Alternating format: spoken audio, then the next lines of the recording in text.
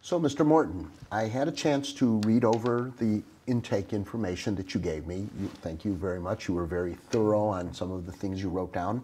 I have a number of questions I'd like to ask you, and there was a number of things that came up in your report that I think are very important things for us to discuss. One of the comments you made in the intake questionnaire was that you're always bothered by your tinnitus. Tell me a little bit about that.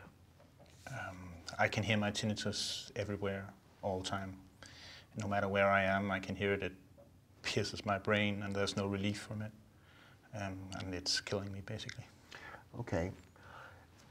But so I understand that you can hear this all the time. That's a fairly common statement I hear from a lot of tinnitus patients.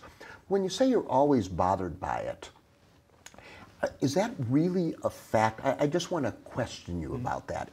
And I'll explain to you why in a few minutes I'm questioning you and challenging you about some of the statements you made. I'm not doing it to be nasty. I'm doing it for an actual reason.